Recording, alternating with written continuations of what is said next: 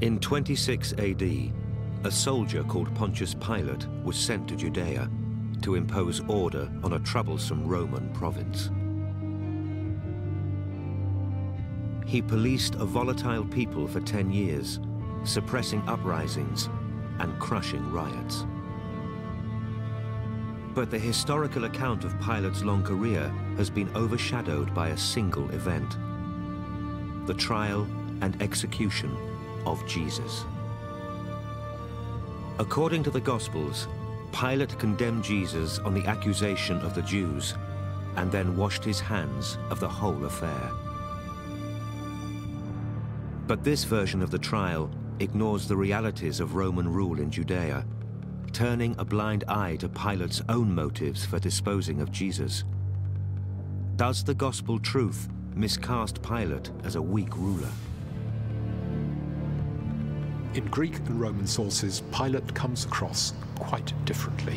He's brutal, he's tough, he's efficient. He controlled a very difficult province for 10 years, a long spell as a provincial governor. He was a good Roman administrator. This is the story of Pontius Pilate, the man who killed Christ.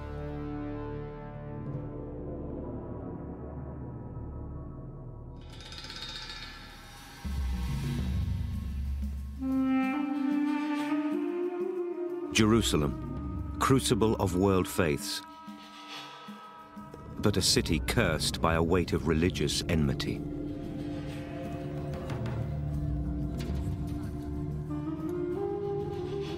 It was here, 2,000 years ago, the trial of Jesus took place, an event that still has the power to set Christian against Jew. The trial was Roman justice. A Roman prefect judged an enemy of Rome and meted out a Roman punishment: crucifixion. Yet the accepted account derived from the Gospel absolves Pilate of real blame. It's the Jews who surround Pilate's palace and coerce him to do their dirty work. "What should I do then with Jesus who is called Christ?" Pilate asked. And they answered, "Crucify him." There's been a very long tradition of the Christian church blaming the Jews, and the basis for this can be seen in the New Testament accounts of the trial of Jesus. It's the Jews who organize and manipulate the trial so that Jesus dies. The Romans are the unwilling participants who never want to see this, who would stop it if they could. This is completely spurious history. It is also the root cause of Christian anti-Semitism. The pogroms of medieval Europe, even the Holocaust itself, can be traced back to the scene in Matthew's Gospel where Pilate washes his hands. And the Jews accept upon themselves the blood guilt, a curse that has haunted them ever since.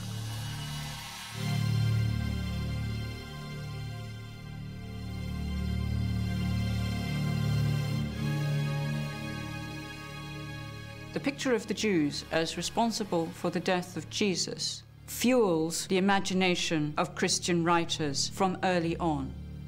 And by late antiquity, medieval times, and well into the modern era, it poisons the minds of ordinary people who see in their Jewish neighbors, so many centuries afterwards, the killers of Jesus in first century Jerusalem.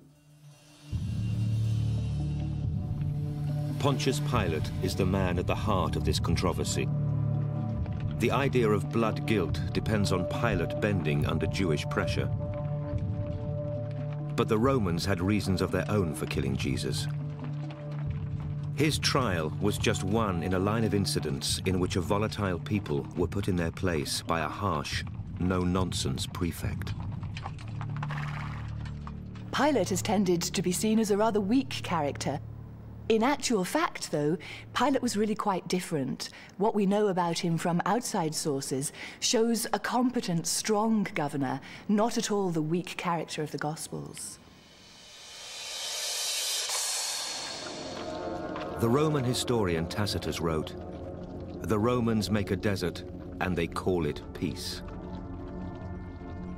After 20 years as a Roman province, by 26 AD, Judea was still in a brutal stage of colonization. Tax rebellions had plagued the lives of Pilate's predecessors. A generation later, Judea would erupt in open revolt. Pilate arrived here with the job of securing a Roman peace. Judea was a pretty important place strategically. It was on the western edge of a very unsettled area, what we would now consider the Middle East. And so the men who were sent there from Rome tended to be soldiers first and diplomats second. If you look at the other governors of Judea, if you look particularly at those who preceded Pilate, they were a pretty violent bunch. We, after all, have only 3 crucifixions to attribute to Pilate, but Governor Gratus, who went there before him, crucified 200 at least. They were quite nasty men, most of them. The very name prefect shows us that Pilate's responsibility here in Judea was primarily a military one, because prefect is a military position. And most of the people would probably have had a military background. They would have been men who'd perhaps served in the armies in Germany, perhaps, or in the East. The emperor would have got to know about them, heard about their military successes, and thought that they would be useful in a province.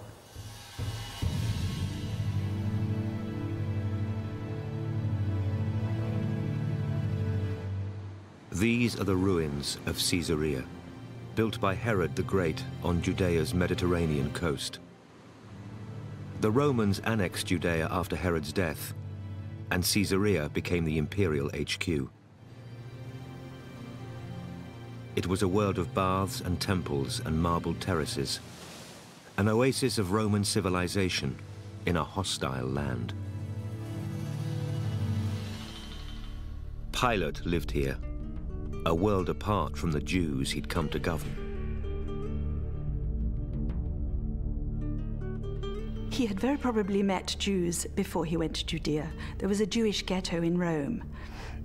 Obviously, the ordinary Romans didn't go into it much, but they knew strange things about it, that the women were kept hidden, for example, that Jews never ate pork, that they didn't work on the Sabbath, which made Romans think they were dead lazy, and that they were circumcised. Romans were pruriently interested, they were fascinated by circumcision.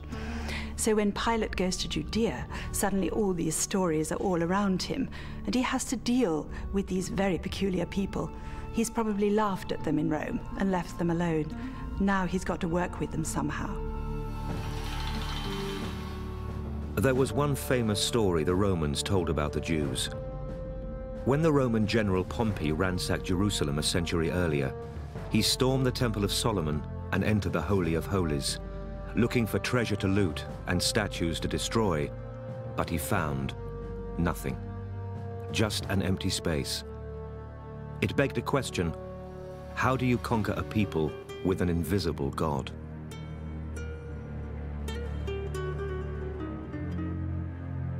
Religion was a central part of Roman life, and as prefect of Judea, Pilate was high priest of the Roman state church, a devout faith that informed his thoughts and actions. There's a crucial nexus between religion and power in the Roman mindset.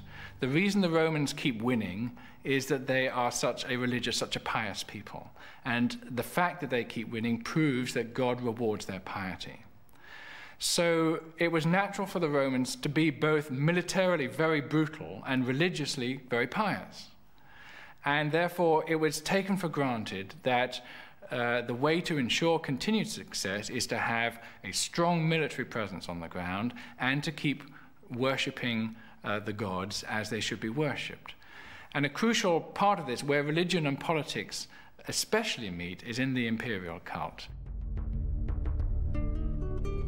The only physical evidence that survives of Pilate, apart from a few coins, is an inscription from Caesarea recording a temple built by Pilate to his living god, the Emperor Tiberius. His devotion to the imperial cult immediately set him at odds with the Jews he'd come to govern. The Jewish historian Josephus, writing only 40 years after the event, records what took place. He describes a very different Pontius Pilate from that of the Christian tradition. His Pilate wasn't a man to be bullied by the crowd. He sets down that Pilate's first act as prefect was to send fresh troops into Jerusalem. But the troops he chose were a provocation. Their standards carried the images of the Emperor Tiberius, flouting both the first and the second commandments. Thou shalt have no other gods before me. Thou shalt not make unto thee any graven image.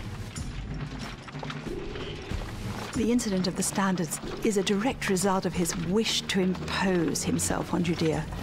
There is a feeling in Pilate's mind that he's got to make a very strong statement right at the beginning, that he wishes to Romanize Judea, that he wishes to bring it under Rome in no uncertain terms.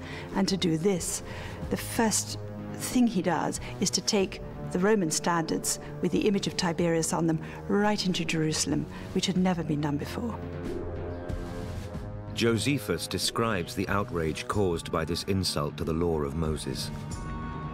Word spread from Jerusalem to the countryside, and a crowd of hostile Jews marched to Caesarea to protest against this assault on Jewish custom. It was a face-off between two worldviews, and for 6 days the protest continued, the Jews surrounding Pilate's palace.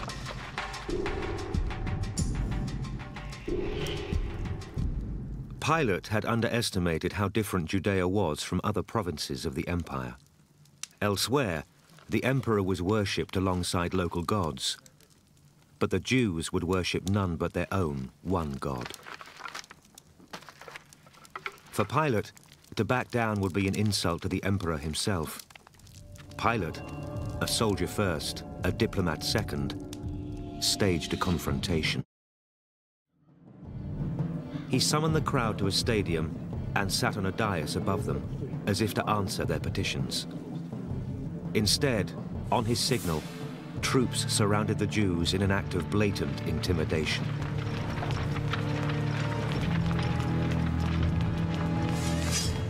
If drawn swords were meant to make them break and run, the plan backfired.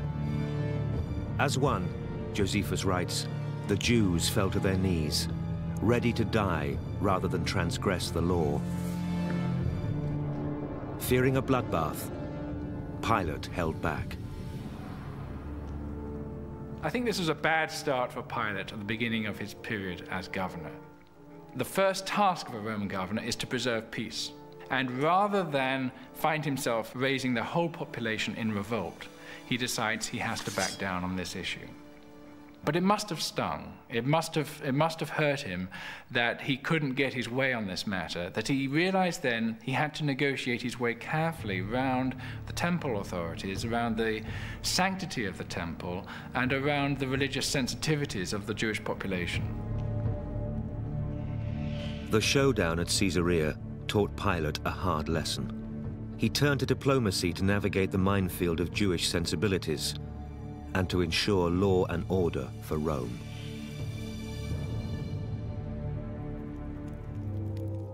In 29 AD, Judea was a nation craving liberation, fulfillment of the ancient Jewish prophecy of freedom under God's rule. The Jews had a very long tradition of enslavement to foreign powers. The exile in Egypt, liberated by Moses. Captivity in Babylon, subjugation to the Persians, domination by the Greek rulers of the Seleucid Empire. This sequence of foreign domination stimulated the Jews to believe in themselves as a special nation, to believe in the imminent arrival of a liberator, a deliverer, a Messiah, who would overthrow the foreigners and give the Jews back the land of milk and honey, which they had been promised when in Egypt. North of Judea was the Galilee, a province so seditious the very word Galilean was synonymous with troublemaker. Here a rabbi had appeared, who'd soon fall under the watchful eye of Pontius Pilate. He preached of the coming kingdom of God, He was, in his way, a revolutionary. If we mean by revolutionary someone who is specifically targeting Roman power, then I don't think Jesus is a revolutionary in that sense. If we mean by it, did Jesus expect a radical change of political circumstances? The answer, I think, is yes, because he's talking about the coming of the kingdom of God. And the coming of the kingdom of God is going to completely reorder power relations. That will affect everybody, from the Roman governor down to the lowest person in the street.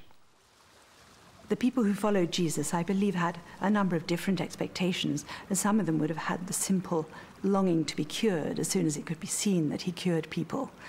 Some were following him as a persuasive speaker, and I think others clearly wanted political deliverance from this man, even though he was a mere man and had no army with him or anything of that sort.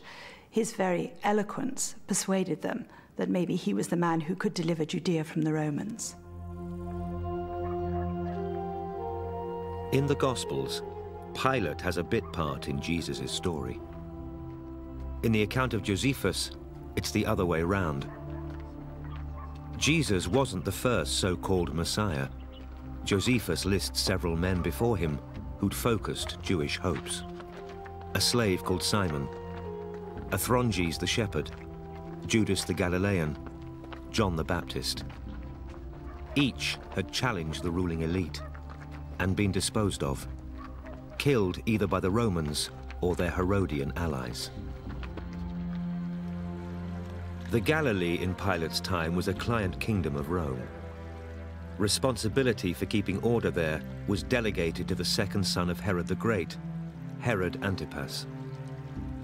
Luke records there was no love lost between Pilate and Herod, though no reasons given for the acrimony. Pilate expected Herod to deal with local troublemakers, but unlike John the Baptist, Jesus avoided Herod's grasp, leaving him free to travel into Pilate's sphere of influence. 5 times he came south to Jerusalem for the feasts, and there he was most definitely Pilate's problem.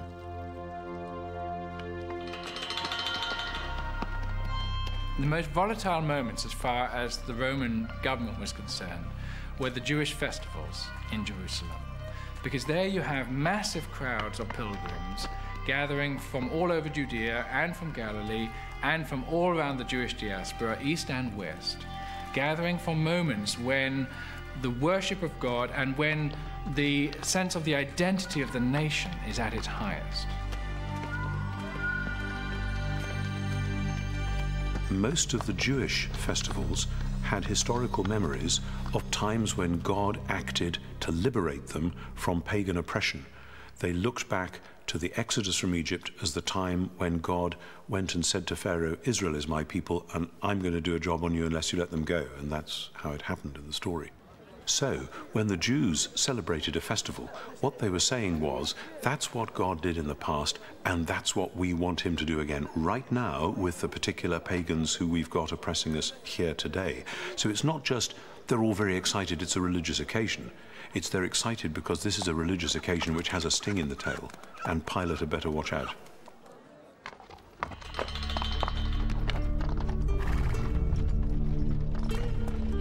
Three times a year, Pilate came to Jerusalem specifically to manage the volatile feast days. He brought fresh troops to bolster the Jerusalem garrison. He was bringing in troops precisely to make sure that law and order was maintained and that there was no rioting. And yet, ironically, the very presence of these troops in Jerusalem, in the crowded city, meant that rioting and disorder was actually much more likely. Josephus describes the hostility Pilate faced on these peacekeeping trips to Jerusalem.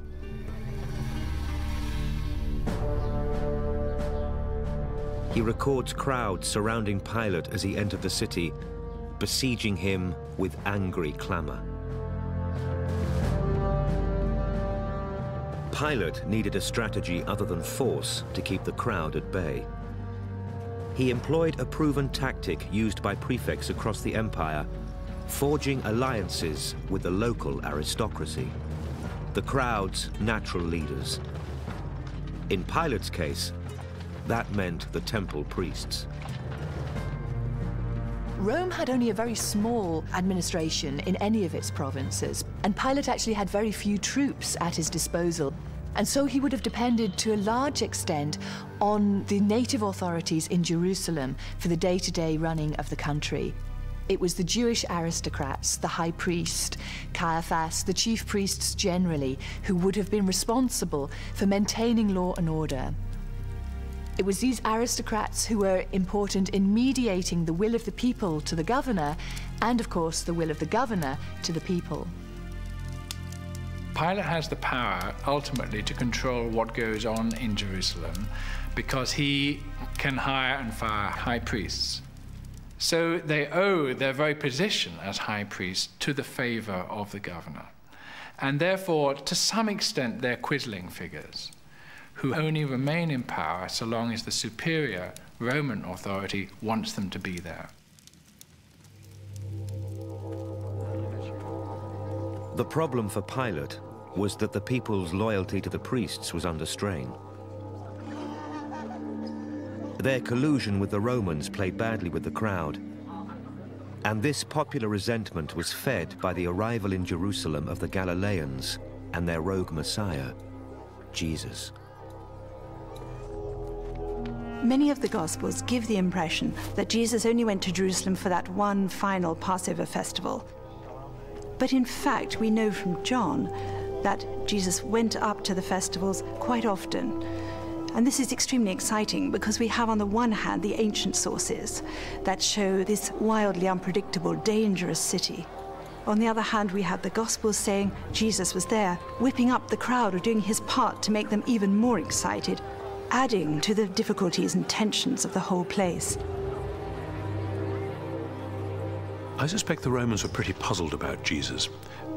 They would have had quite good records. We know that Roman governors had spy networks and they kept information on potential troublemakers. They were pretty efficient at that sort of thing.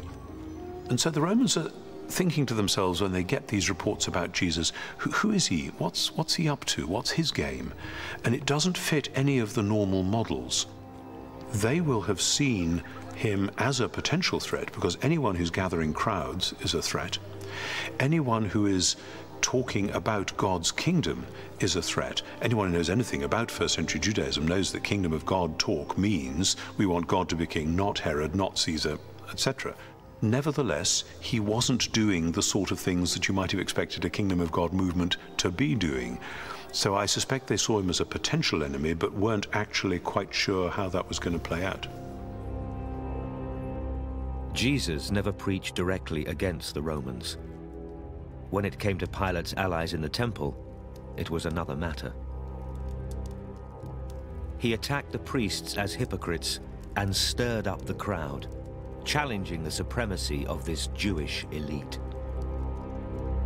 As far as we can tell, Jesus' attitude to the temple is that it was a wonderful central institution put there by God for Israel to come and worship and know God, but that now it was being made redundant.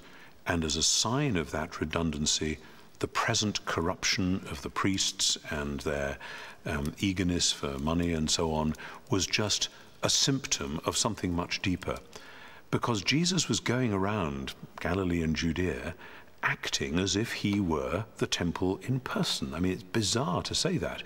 But when he says out there on the street, "My child, your sins are forgiven," everybody would think, you normally have to go to the temple to do that stuff. It's like a private individual approaching you on the street and offering to issue you a passport or a driving license. And it's not, does he think he's God? It's more, he is acting as if he is the place where and the means by which Israel's God is doing what he normally does in the temple. And that means that when he comes to Jerusalem, the place simply isn't big enough for both of them. Blasphemy! Blasphemy! Blasphemy!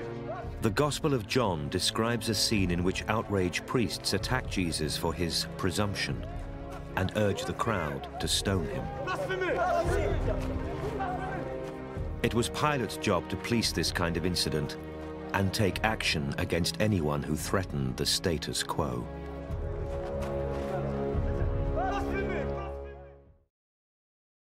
In Josephus, There's an incident that shows Pilate in action, clamping down on public disorder.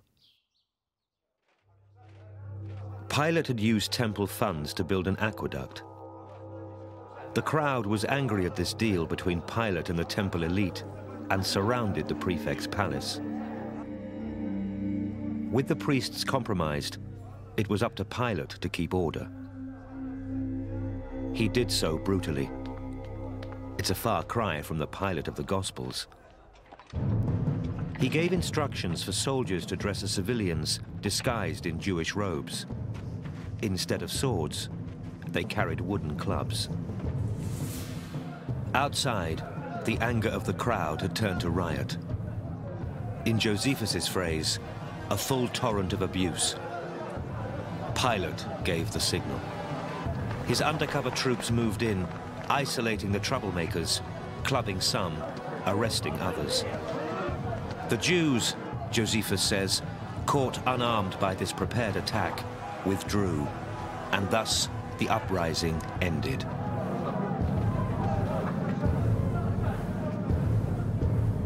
I think what you see here in this incident, compared to the earlier one with the standards, is that Pilate has learned something of a lesson. He realizes that there's no point in sending in Roman troops with their swords blazing, ready to cut down everybody who opposes him. And so what he's doing here is more a kind of a police operation. This is not the weak Pilate of the Gospels. This is a harsh, strong, no-messing governor.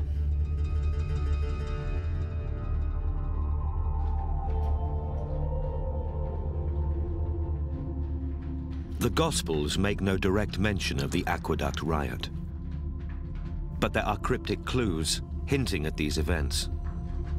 Luke talks of the Galileans whose blood Pilate mixed with their sacrifices. And then there's Barabbas, the man who, later in the trial of Christ, Pilate would offer to the crowd in a Passover amnesty. All we know of Barabbas is that, in Mark's words, he'd killed someone in the uprising. There's no doubting the violence of Roman rule in Judea, nor Pilate's readiness to be its brutal agent. Another holy festival had reached a bloody conclusion. At Passover, pilgrims would again come to Jerusalem, and Pilate would again have to exert his power. This time, the victim would be Jesus. There's only a short account of the Jesus affair in the pages of Josephus. He describes Jesus as a doer of startling deeds, a teacher of the people, condemned by Pilate to the cross. Josephus describes how, after Jesus' death, those that had loved him previously did not cease to do so, and up until this day, the tribe of Christians has not died out. He was writing 40 years after Jesus' death, at the same time the first Gospels were being compiled.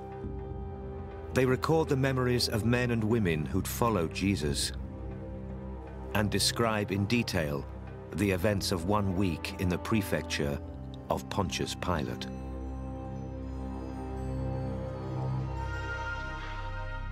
According to modern scholarship, the date was Passover, AD 30. In that week, the Rabbi Jesus made a public display of his messianic claims. His entry into Jerusalem on a donkey was loaded with symbolic meaning. The crowd understood the reference to ancient prophecies. This was how the king would come. It was a challenge to all earthly authority.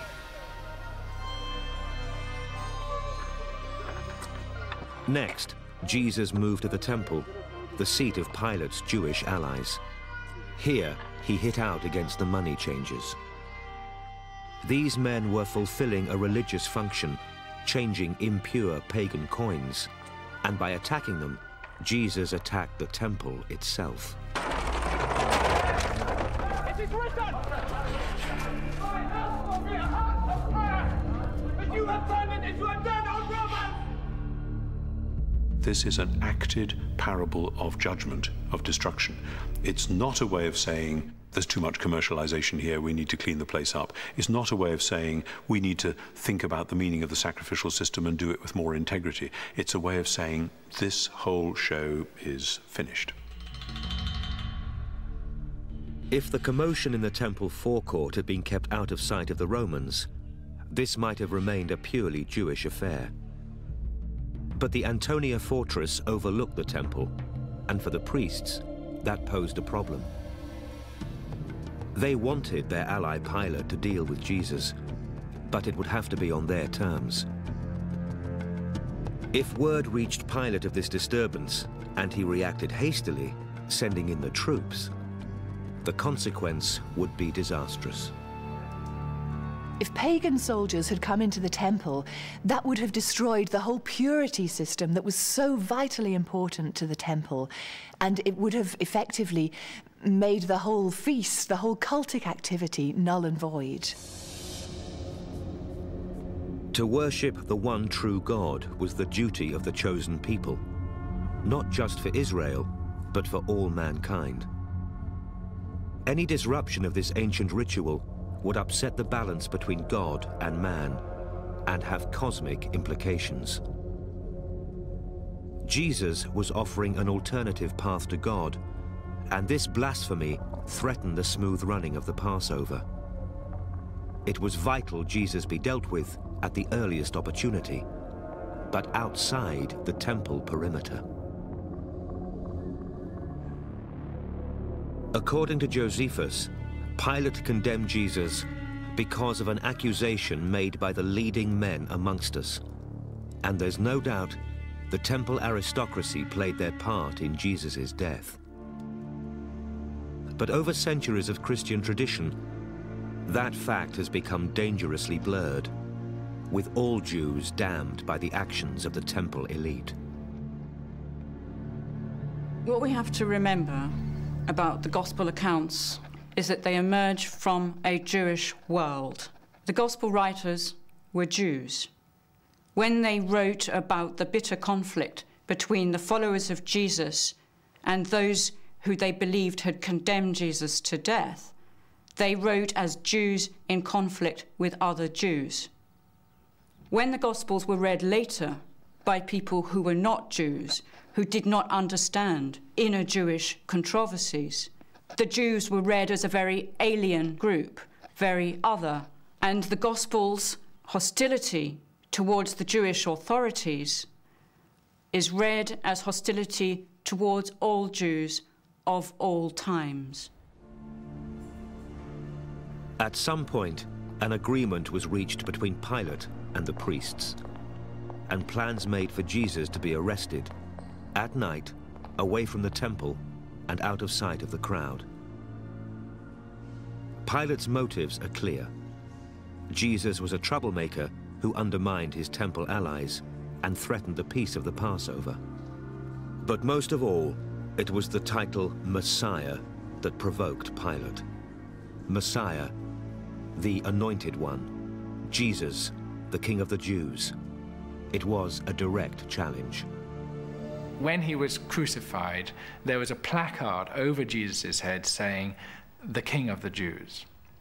That seems to have been the charge on which he was presented to Pilate, that this man is making himself out to be the King of the Jews. And that is a title that Pilate would instantly recognize as a political claim which directly challenges Pilate's own and Roman rule in the nation.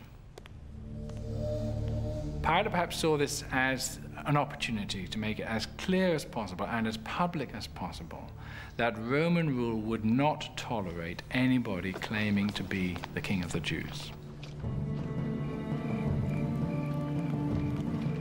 That night in Gethsemane, the temple guard did not act on their own. John's Gospel records the presence of a speira of soldiers. The Greek word means cohort, 500 Roman troops. Maybe it's an exaggeration, but it fits the picture of Pilate drawn by Josephus, the military prefect determined to clamp down on civil disorder.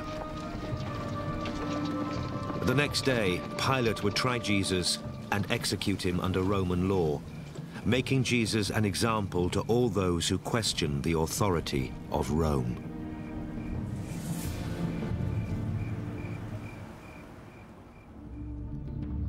On the Passover, AD 30, Pontius Pilate crucified a man whose cult would one day sweep the Roman Empire.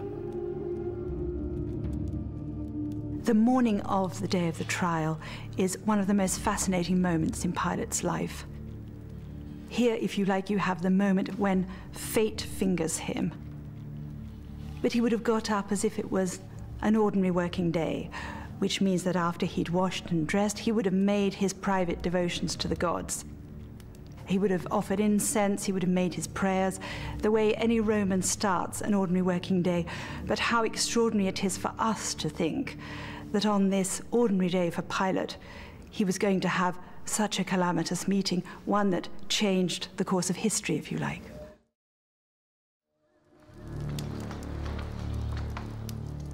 According to the Gospels, Jesus spent the hours before his trial in the presence of Caiaphas, the high priest. It's one of several scenes that paints a damning portrait of the Jews. They goad Jesus and tear their robes in contempt. Caiaphas, the high priest, had genuine spiritual reasons to neutralize the blasphemer. But he had no power to order his execution. The only man with both motive and authority to see Jesus dead was Pontius Pilate. As far as the Romans were concerned, it had to be made absolutely clear that they and they alone were boss here. That if there were to be any leaders of the people of Judea, the Romans were going to appoint them. That's why they hired and fired high priests at will. And that therefore they were never going to allow some popular leader to arise from out the ranks of the Jewish population. The Romans were used in other provinces to native revolts, to people taking on kingly roles or leadership roles in Gaul, for instance, or in Britain. And their reaction was always swift and merciless. Put this down, we can't allow this. In John's account of the trial, the priests remained outside the palace to preserve their purity for the feast that would begin later in the day. Pilate came out to meet them, and right from the start he engaged in power play. "Take him yourselves," he said, "and judge him by your own law." "But we have no power to execute anyone," the Jews replied. His authority established, Pilate returned to the palace, and he called the prisoner inside for a private audience. The priests were left outside, excluded from the process of Roman law.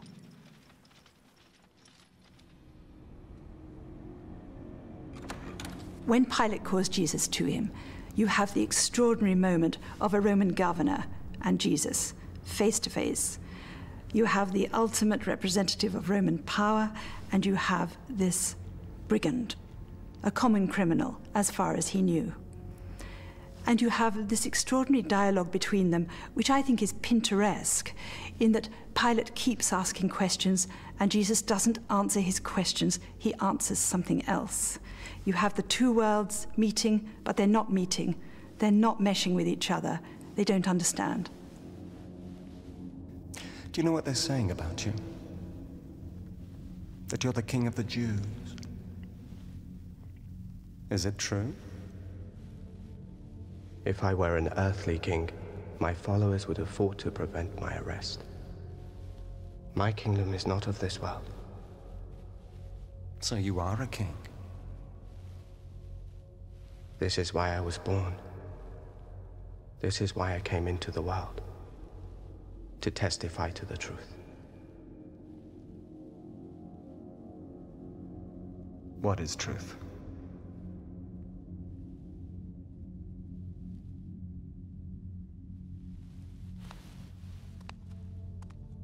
I think Pilate probably realized that Jesus was in a category apart, that he was different. He'd never met anybody like him.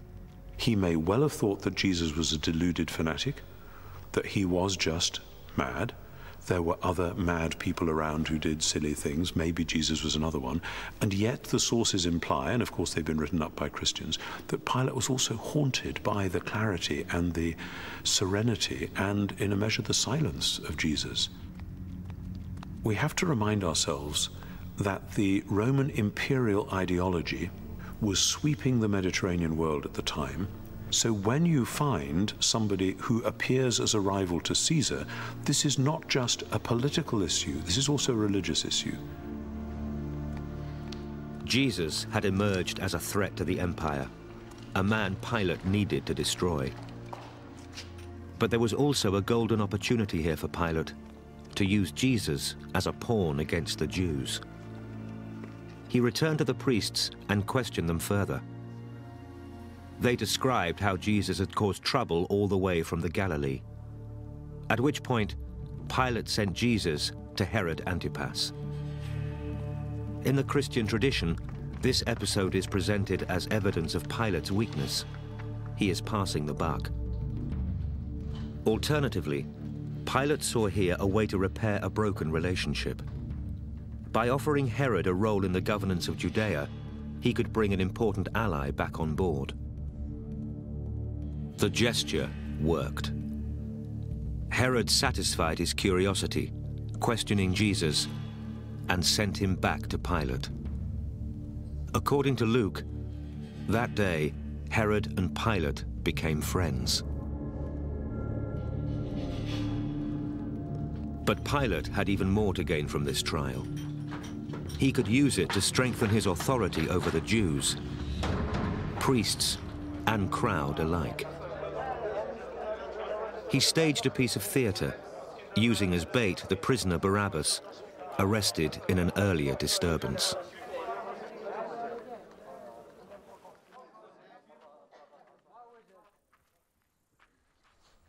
It is your custom for me to release to you one prisoner at the time of Passover.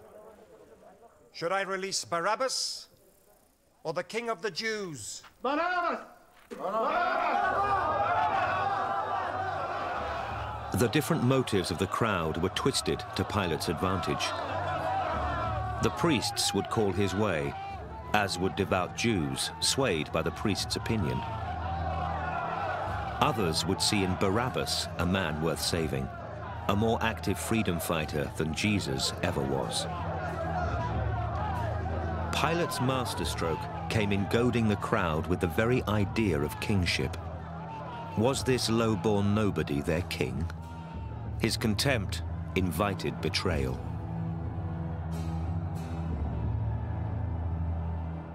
Pilate recognizes here a chance to establish as clearly as can possibly be established that the Jewish people do not have and will never have somebody they recognize as King of the Jews.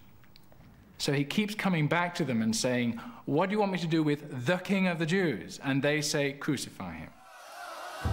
What shall I do with the King of the Jews? And every time he uses that title, and every time they reply, crucify him, he's forcing them to concede that they do not have ultimate power, that no King of the Jews can arise here, that, as they put it in the Gospel account, we have no king but Caesar. Shall I crucify your king?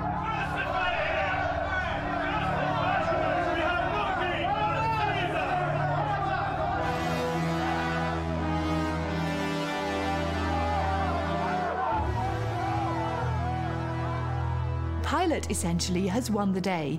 Not only has he got rid of Jesus, who was a troublemaker, and he wanted to get rid of him anyway, but he's also goaded the chief priests into this terrible declaration that they have no king but Caesar.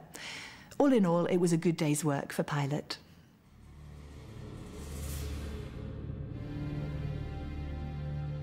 This interpretation of the trial is a version of history that fits the picture in Josephus of a strong, no-nonsense prefect. In the Gospels, there are glimpses of quite another man. A troubled governor haunted by the idea his victim might be innocent. A governor who receives a letter from his wife mid-trial. She'd had a dream about this just man. In this version of history, Pilate is the unwilling Gentile who senses the divinity of Christ and is bullied by the Jews into ordering his death.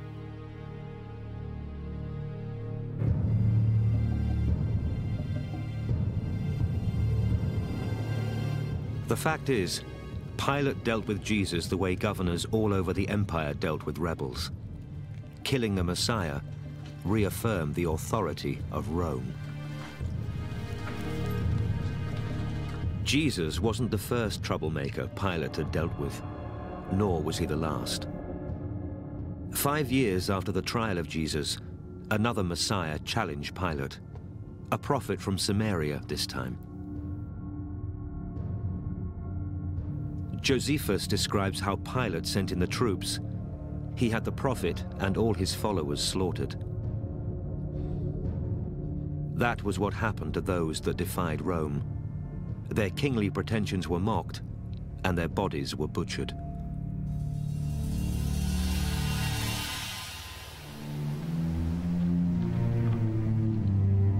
Even on the day of his crucifixion, Jesus wasn't alone. 2 other men were executed with him. Not thieves, as is commonly remembered, but according to the Gospel, lestai, the Greek word for rebel. The Romans used crucifixion for slaves, and they used them for anybody who challenged Roman power. Somebody you wanted to humiliate, you made die in a way that was public, where they were naked, where they were pinioned to a piece of wood, and therefore in the ultimately powerless position. So crucifixion is a public political statement that we have the power to take whoever challenges our authority, to pin them to a piece of wood, and to leave them to die.